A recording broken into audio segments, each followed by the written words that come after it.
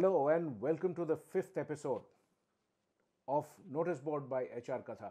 I'm going to talk to you about a lot of things today, so it's a packed episode. Don't go anywhere because I'm going to talk to you about an amazing experience I had at a music concert. It was a music festival, but that comes later in the episode. But first, I want to start with something that a reader and actually a listener or viewer, what should I say? Viewer. Yeah, I think that's probably the more, the more appropriate word. We had Nina Claire who suggested we talk about the issue of mental health in our episodes of Notice Board. So, she pointed to a very interesting article that came from the correspondent.com. So, I'm going to talk a little bit about what that was. I'm going to talk to you about a conference that I spoke about, which was really around how do I improve the candidate experience as a talent acquisition professional. So that was an important one. I'm going to talk to you about three things that come in the way. And of course, I'm going to do a book review of the very first book that I read this year, and a book which I've just started reading and promises to be really interesting. So don't go anywhere. Let's start with what? I'm going to first start with the mental health piece that I'm going to say. What Nina Claire suggested was this link to correspondent.com where they talk about the acronym CHIMES, CHIMES, and that stands for Connectedness, Hope, Identity, Meaning, and Empowerment. So that's an interesting one to think about. Think about it, one of the most important pieces that keeps us healthy mentally is the ability to actually think about a number of ways in which we can reach out to our network. The more diverse your network, the greater fun it is. And I'm going to talk about how musicians and creative people talk about it when I come to the very last segment. But the first and last segment, therefore, really complete that full circle. So the ability to have friends with whom you can talk about anything, especially not the good stuff, but stuff that is on your mind. How does that make a difference? Because, the more you share, the easier it becomes for you to feel unburdened. And you therefore need friends who do not judge you when you share what is wrong with you. All of us go through that. I've gone through a number of times when I've found the company of friends to be really valuable in the times when I was feeling really, really, really down. And I cannot tell you what a difference that makes. Even now, I have a few of the people who I term as my 2 a.m. friends. And these are people I can pick up the phone at 2 a.m. in the morning and call them and say, hey, listen, I want to talk to you about something. Can you just wake up and listen to me for a little bit? So it's important to have some of those friends. And of course, now on to the next segment of our story. I want to tell you about this conference where I spoke about candidate experience. When you apply for a role, you are actually eager to get it out as quickly as possible. You've made up your mind, you find that job interesting, you really want to do it quickly, but the same urgency is very often not shown by the person who's hiring you. Of course, for very good reasons.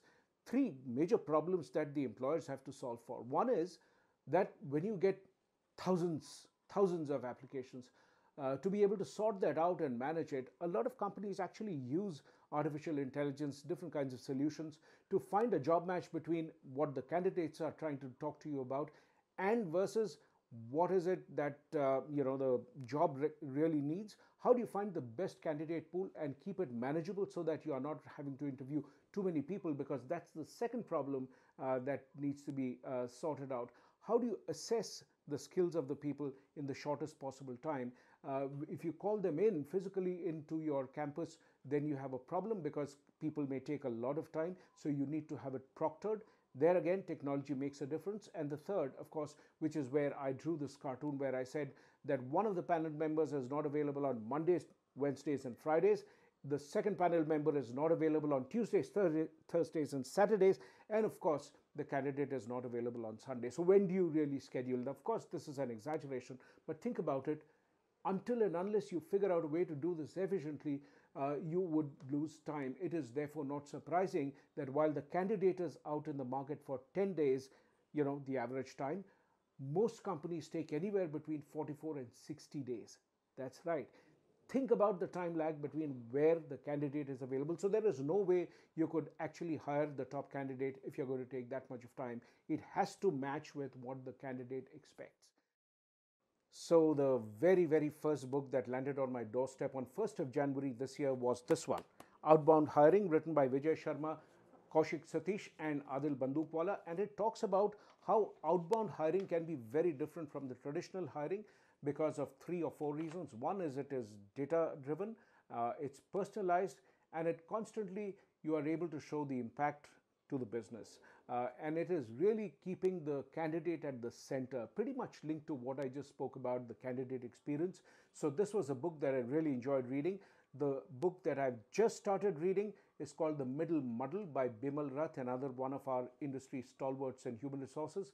He's written this book, which is really aimed at the middle managers. Just started reading it. It landed with me yesterday. So expect to see a review of this the next time, and more of that later. But now I want to talk to you about the most fabulous experience that I had when I visited the World Sacred Spirit Festival in Jodhpur.